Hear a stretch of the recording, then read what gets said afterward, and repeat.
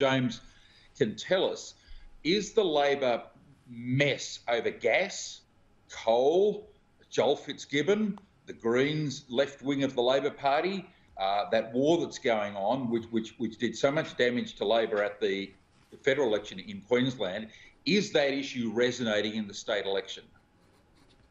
What's happening in the state election is it's reminding the voters that the Labor Party has left them behind, that the modern Labor Party is a party of the left. It's no longer a party of the blue-collared worker. When you look at the seats across Queensland and you look at those communities, those whether they're FIFOs or they're DIDOs, drive-in, drive-out, that who is standing up for them? Well, it's the Liberal National Party. It's not the Labor Party.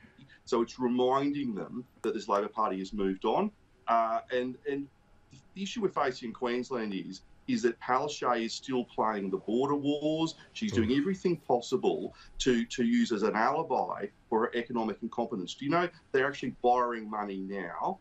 Tim Mander confirmed today they're borrowing money, this is the Labor Party, to pay the wages of public servants. Well, and remember, full-time jobs in Queensland are 178. That's all they produced in the last month. 38,000 full-time jobs, 178.